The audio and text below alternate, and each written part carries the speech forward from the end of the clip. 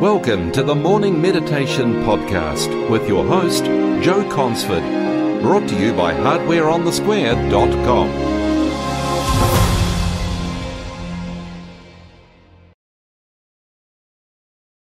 What Satan can do. Genesis chapter 3 verse 4. And the serpent said unto the woman, Ye shall not surely die.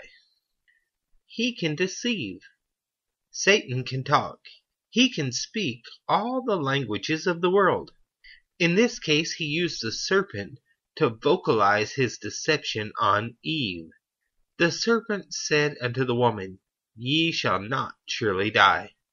In this statement, he cast doubt on veracity of God.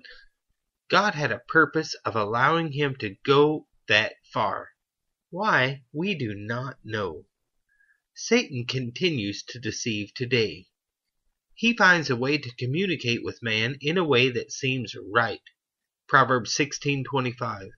There is a way that seemeth right unto a man, but in the end thereof are the ways of death. What happens when deception takes place? The one deceived begins to live according to the deception. It was only after Satan camouflaged himself as a serpent that Eve was emboldened to take of the tree of the knowledge of good and evil. How many times has he deceived a young man or woman concerning his or her marriage partner? Satan has a part in persuading young Christians to yoke up with unbelievers in violation of 2 Corinthians 6:14. Be ye not unequally yoked together with unbelievers.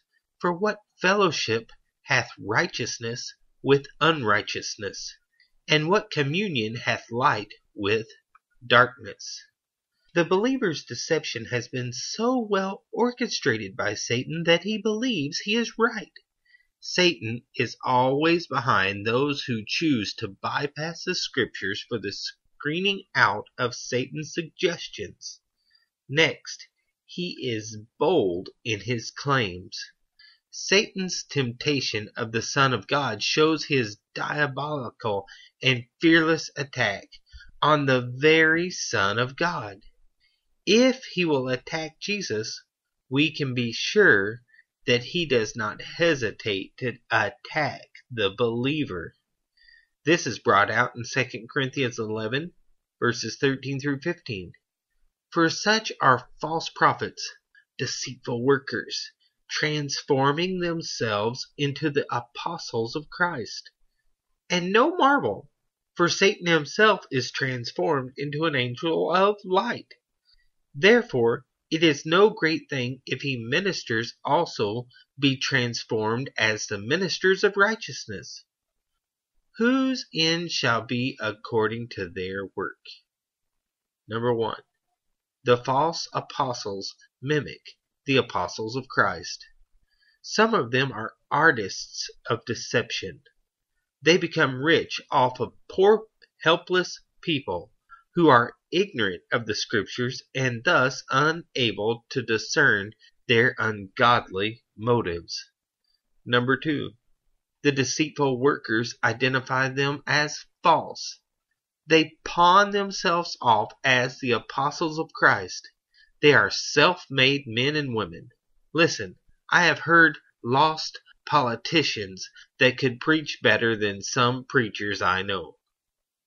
Number 3. Paul warned the church at Ephesus with these words. Acts chapter 20, verse 30 and 31. Also, of your own selves shall men arise, speaking perverse things to draw away disciples after them. Therefore watch, and remember, that by the space of 3 years I ceased not to warn everyone night and day with tears. Number 4. How did Paul know this would happen? He knew how Satan operates. He will stir up the emotions of those easily deceived. It is his way of fighting God's people. He makes them think reasonably to the natural man. Number 5. Satan himself is transformed into an angel of light. John 8:12. Then spake Jesus again unto them, saying, I am the light of the world. He that followeth me shall not walk in darkness, but shall have the light of life. So when you look for Satan, you will discover he is not a little red devil with horns and pitchfork in his hands. He will come to you as an angel of light. He is convincing in his arguments. But it is all one big lie to fight man who was made in the image of God. The good news is that he can be resisted successfully. James 4:7. Submit yourselves, therefore, to God. Resist the devil, and he will flee from you. Number 1. Note what comes first. Submit yourself, therefore, to God. Second, when we are submitted to the Lord, we will be able to resist Satan. We have the definite promise that he will flee from us. Satan can be beaten when a believer flies into the comforting arms of Jesus. May the Lord bless these words to our hearts today. Join us each day as we meditate on the Word together. Be sure to subscribe and leave an objective review on your favourite podcast player app. You can always find us on the web at hardwareonthesquare.com/podcast.